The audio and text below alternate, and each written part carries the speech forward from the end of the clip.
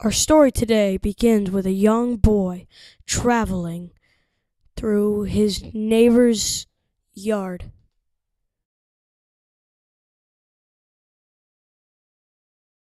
As he was wandering, he accidentally hit his head on a branch like an idiot. But little did he know what was coming from that very tree. Boom, boom, boom! Wait, wrong music. I think that's it, right? Yep, right, boss? Yep. He was so excited, he ran home as fast as he could. And it was like really close, so he didn't have to run that far. And he was like so excited, and he was like running, and yeah. He showed his dad, who had a pretty weird reaction to the apple. Like he's never seen one before. It's like crazy. And there was his brother that he also shown, that was absolutely mind blown by it and wanted it all for himself. He did, didn't he? But he was no match for Ben's strength. And then he hit the apple again. Yay!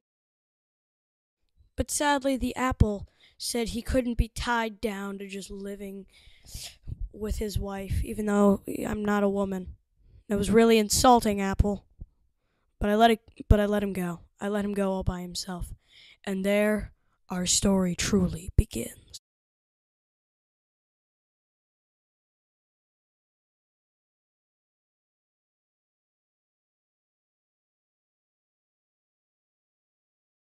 As Apple looked out beyond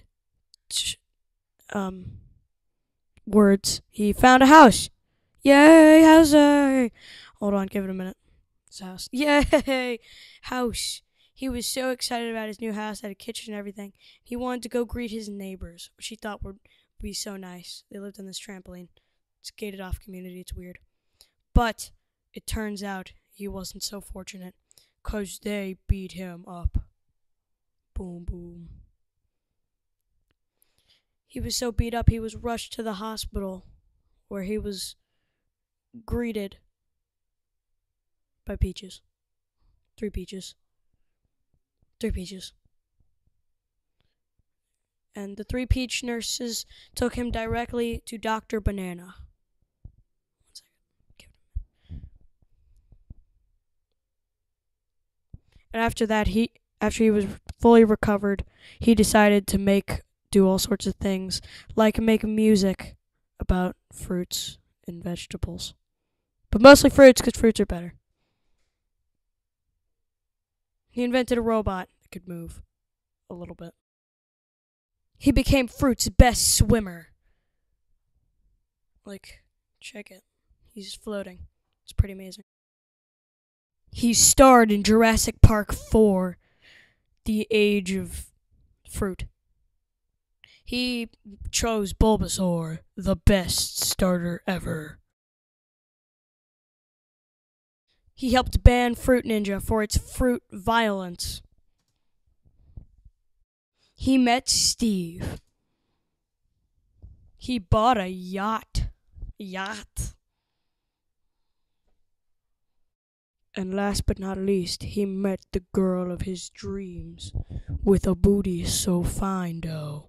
Green Apple. He knew from that moment on that they would get married. And then there's the wedding. Yay! Everybody loves wedding. And everyone came just because there was free cake there. Oh well. As a Mario character, I pronounce you Apple and Apple. You may now kiss the apple. Come on. Just do it. What are you waiting for? There you go.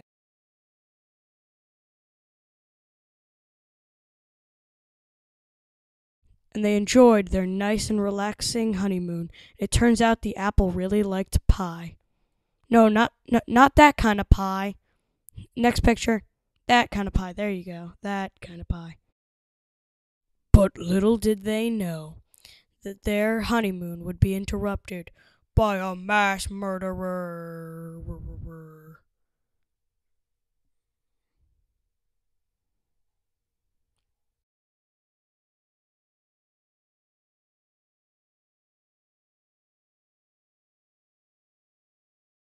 Apple stood back in horror while this whole thing was happening and trying to understand everything that had happened until that moment now. He was so sad. He met someone about his problem that tried to help him through the tough times he was dealing with, to try not to drink coffee away his pain. It was a really deep conversation. Yes, it was. He met a can of peanut butter named Jif that said he could get a job that would get him friends and money. And all he had to do was do a couple of experiments, and just one, really. Seeing how long he could survive underwater.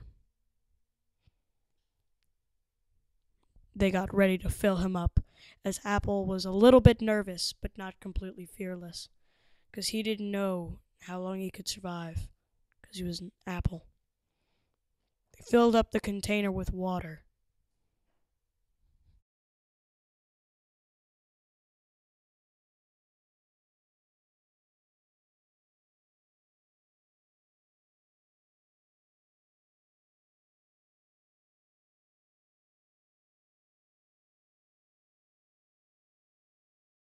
But around halfway through, Jif got this dirty look on his face, and then he put the lid on, trapping Apple inside. They filled the rest up, hoping that to drown him, probably. I wasn't supposed to say that. Spoiler alert. Never mind.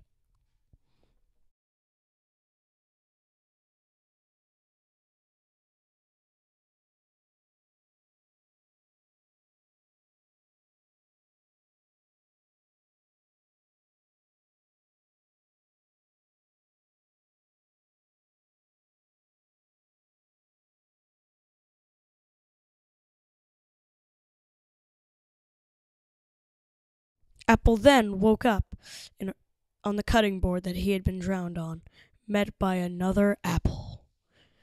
Other apple. Dun dun dun. Other apple said he was gonna kill Apple, and then camera view, and then he was gonna replace his life and steal all his money and fortune, because he was a singer and he invented a robot. And he swam and he had a boat and a Bulbasaur. Dun dun dun.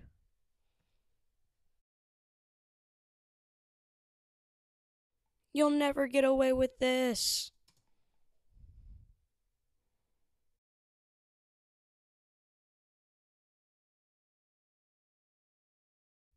And then they cut them up into delicious little apple slices, which were even better with peanut butter. Mmm. And other apple took his place on Earth, and everyone else lived happily ever after, except for Apple and Green Apple, and everyone that loved Green Apple or regular apple. Hey, look, it's me!